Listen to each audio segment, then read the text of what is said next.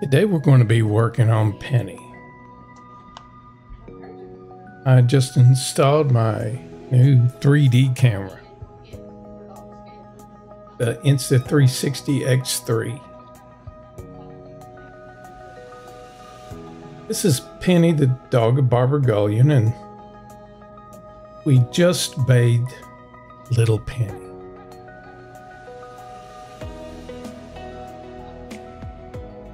She's not in too bad a shape, but her owner brings her in on a monthly basis, which is really important for good coat health. And it's good for the dogs too. Gives you a chance to do their nails and clean out their little eyes.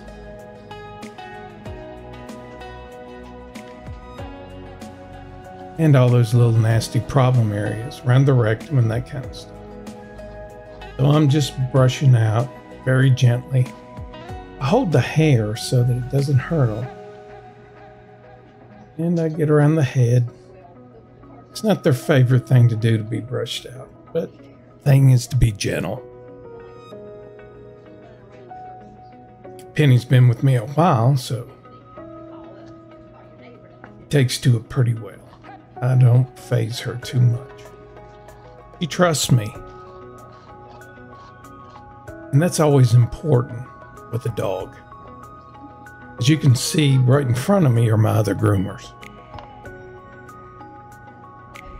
We try to keep the dogs with the same groomers. Dogs like familiarity. They don't like change. And neither do people so much. You have your favorite doctor, your favorite hairdresser. Why wouldn't you like your favorite groomer? And the little dogs, they're the same way.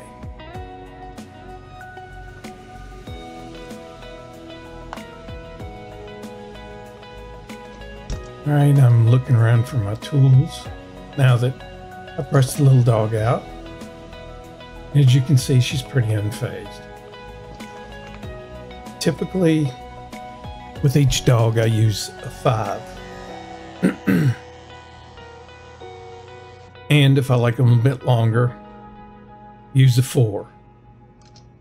And if they like them even fluffier than that, I use a 3 3/4. But as long as the hair is clean and brushed out, there's not normally a problem. Now, her hair's not real long, and a 5 goes along good with this dog.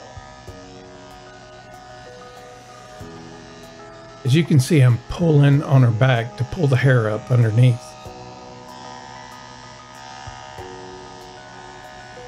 And I'm just gently going along with the patterns of the hair. You don't want to go against the hair. It causes a zigzag pattern.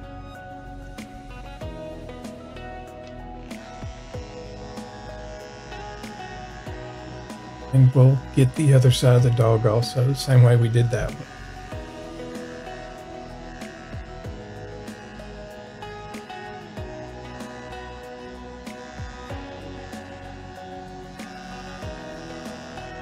I don't know why, but dogs love to face the opposite direction of what you're working on. You can be working on their face and they're constantly trying to turn around slowly.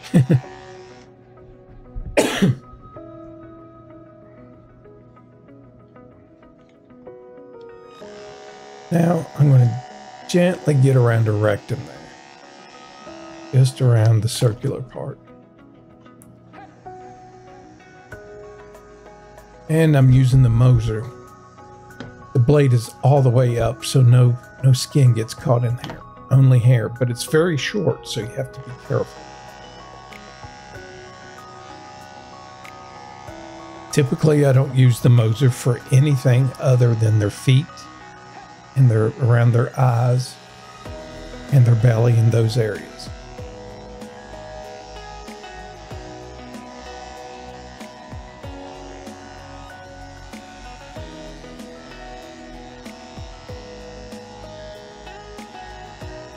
Right now I'm lifting her leg up and I'm cleaning underneath.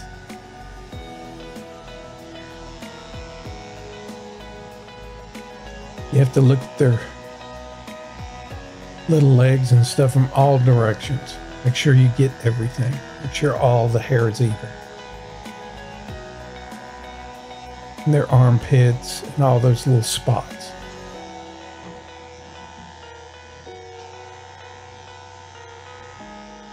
Now Penny's hair is completely clean.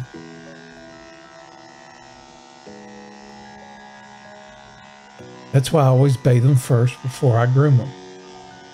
And it makes it easier on the clippers too. And brushing them out makes a world of difference. You want to line the hair up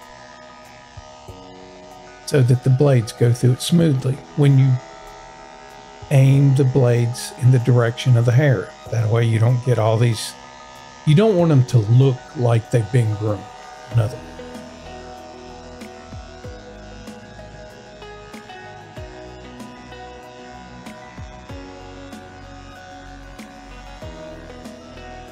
Penny's a particularly good dog. She's a little Maltese.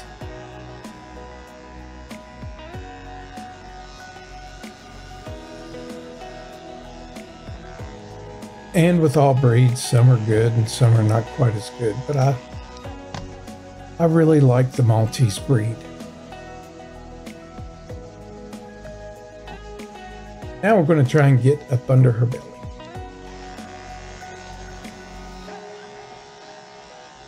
And I'm just gently holding her legs. You don't want to panic them. You got to be very careful around their little nipples. You don't want to nick them or get too close. Little things like that are easy to do. I've done it for long enough though where it doesn't bother me too much. Just second nature to be careful in those areas.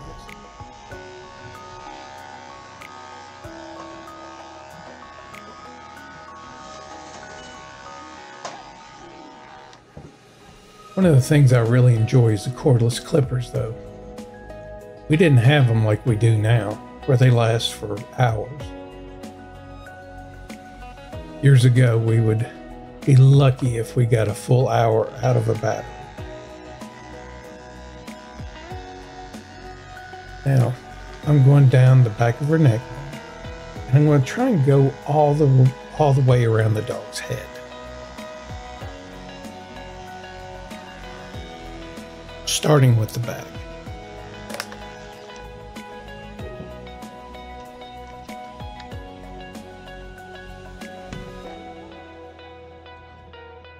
Now that I've gotten the back, I'm going to do the front.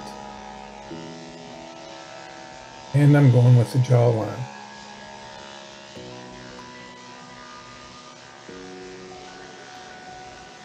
Gently going down there.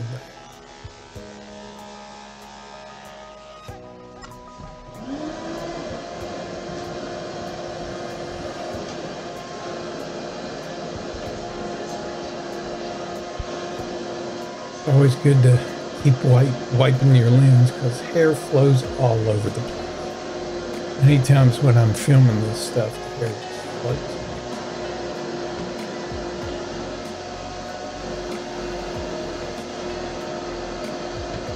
As you can see, Penny is unfazed by my grooming.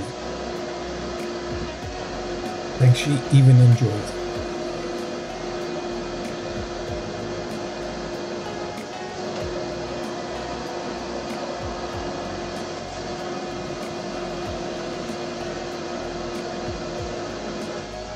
Now I'm not coming all the way down on the back of her leg. I'm leaving some hanging. I try to give a little bit of shape to their legs. I get the front of the legs and the insides of the legs.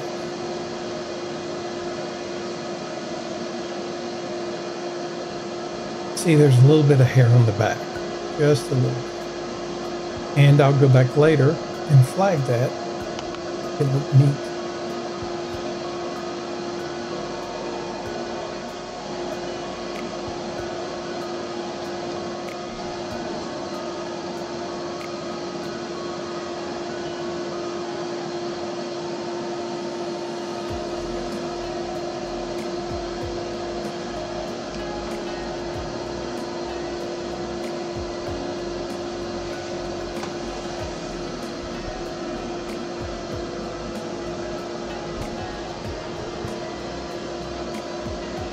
And as you can see, hair is falling on the lens of the camera. So hair just flows all over the place.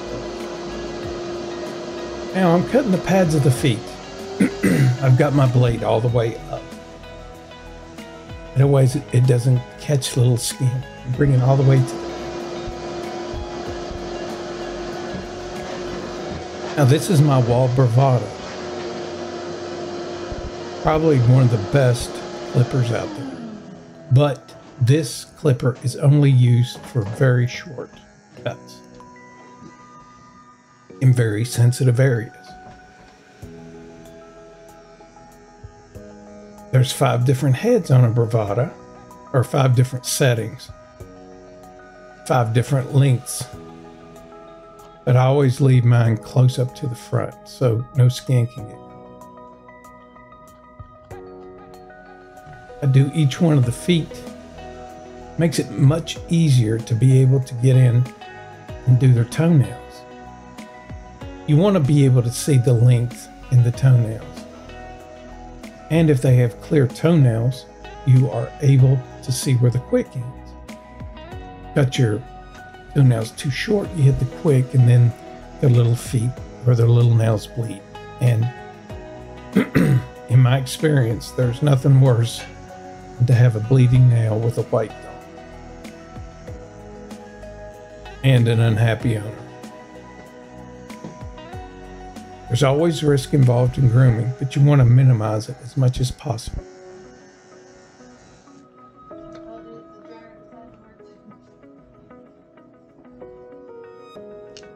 Now I'm going to get her nails, hold each nail with my fingers, and then I clip. Fortunately on Penny, her nails are clear and I can see the quick pretty easily.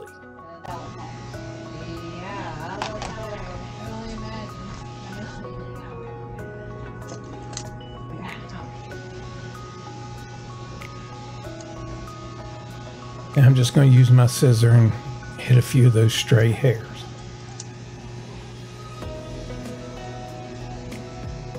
And I'm going to go around the feet. Now there's different ways of doing this. You can lay the foot flat and then go around. I prefer just to lift the foot up and go around. That way I know I'm getting all those little hairs.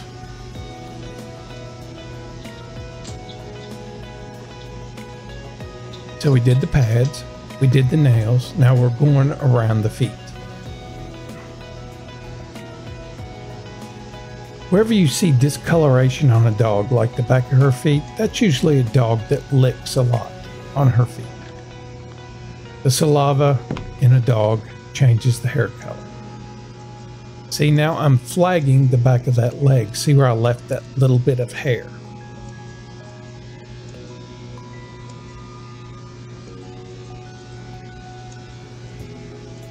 That way it gives a little bit of shape and form to the dog. She doesn't have a lot of hair anyway.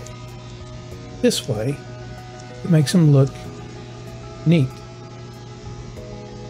You don't want them to look like they're walking on stilts. Part of being a good groomer is that you're styling the dog.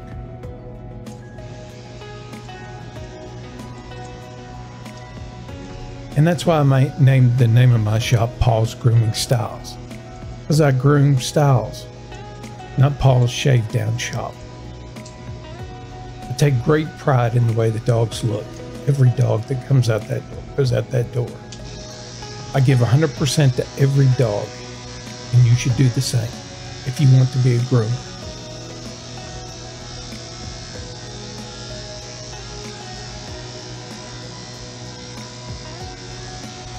Now, I don't always use a brush to pull the hair out. I use my fingers. See how I pull the hair out with my finger.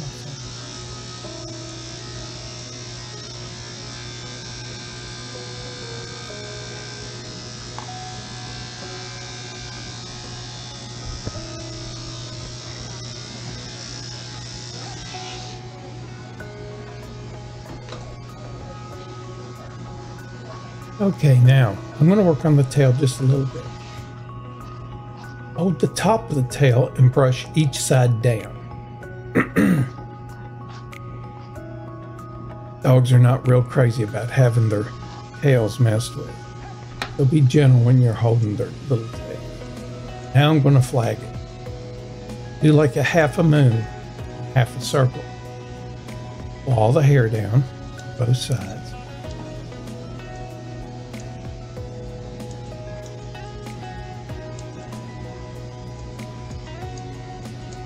Then I get the other side.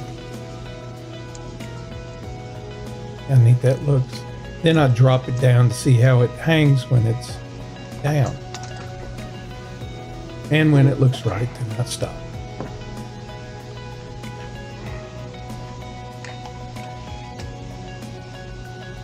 All right, I'm going to work on Penny's little face a little bit now. Kind of brush any goo or mats or anything out of her beard, her ears. Now, this is always important, is cleaning out their face. Pull the bridge of their head back, and then I glide right up their nose. Right here's where I scoop, scoop, scoop around their eyes. Very gently. Very gently.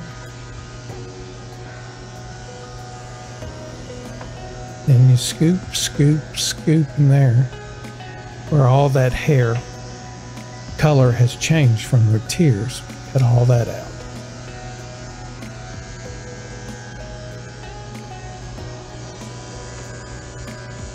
Scoop, scoop, scoop. Go. And I get around their eyes a little bit. Now, some dog groomers like eyelashes. I do not. I think they have enough hair around their eyes and they look beautiful. Now, I'm gently holding her mouth closed when I get around her mouth, so that if that tongue whips out, it doesn't go into the clippers or the scissors.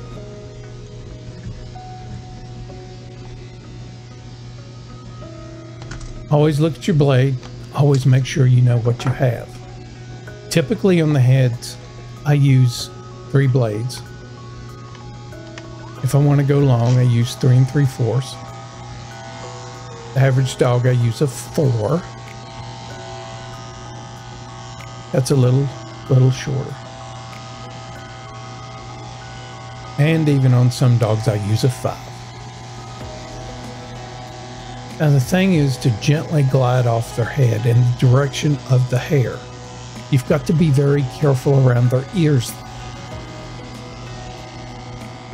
Reason being, ears are very thin, like paper, and it's very easy to cut into them. So when you're gliding, do not push too hard.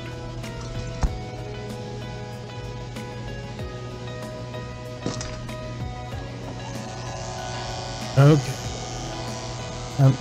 I am just lightly gliding through with a 4 all the way around the dog's head. That evens up the hair and makes it neat. Now, I know some groomers just like to cut the bottom of the chin and the cheeks and let the hair stay. But their head looks too big. You don't want their head to look big. You want it to match their body.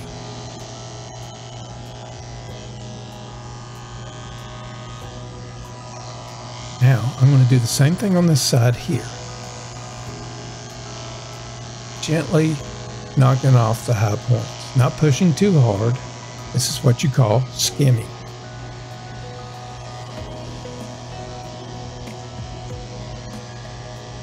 There's always going to be stray hairs, so sort of even them up and going with the direction of the hair.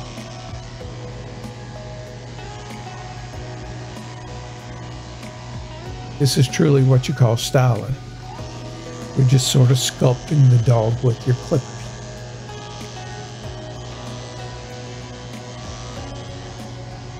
Now the blades even up the hair, but the magic is always in the scissors.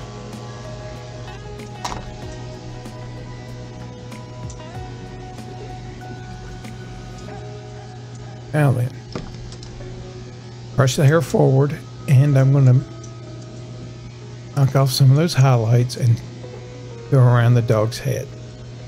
I like my dog's heads round. And also I pull the hair out of the ears. And I just lightly clip them off with the clippers, watching not to get any skin in them. Now some dogs, or some groomers, pull the hair out of the dog's ears. I do not do that. I've read too many articles from too many professionals that says infection sets up too easily. I do clean the dog's ears thoroughly when they're in the tub, and I dry their ears thoroughly. And I do leave some hair in their ears. Reason being, that catches all the debris. And it keeps it from sliding into the eardrum. The dogs that I groom, they do not have ear problems. Now, whether that's attributed to what I do or the science, I don't know. But I trust it. I've done it for many years. I know what I'm doing. Now, I'm going to comb their ears down, and the ears go right into the... So we'll start with the bottom of the ears. And we're going to do another half moon, similar to what we did with the tail of the dog.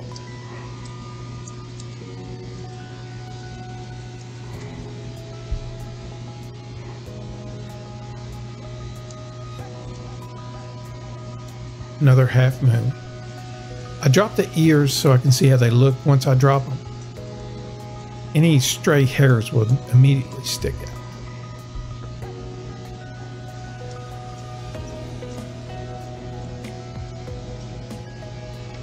Because Penny is such a regular dog, I rarely have any real issues. I'm just following the previous lines that I have done when they came in the last time.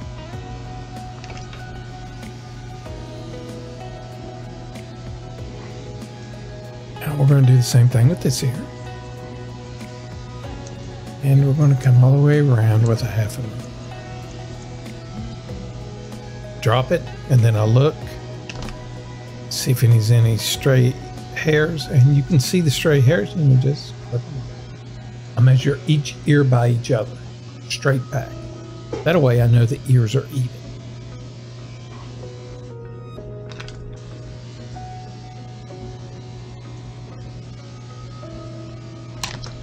Now then, we're going to do a half a moon on the jaws, same way we did with the ears and the tail.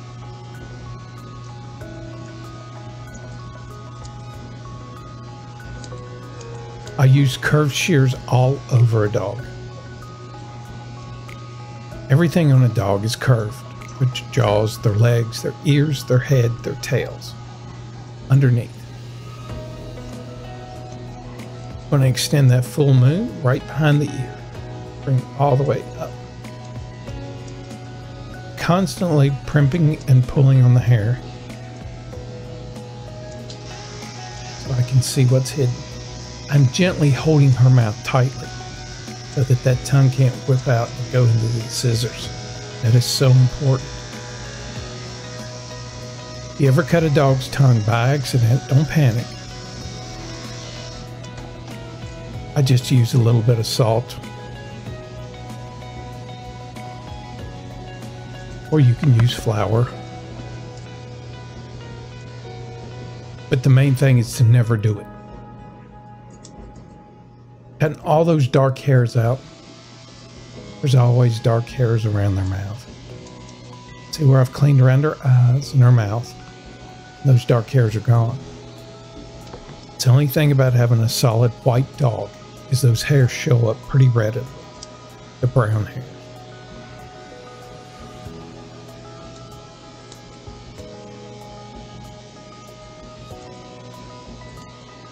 Now I'm mating the two sides of the jaws. I lift their head up and then I can look at both jaws. Make sure that they're both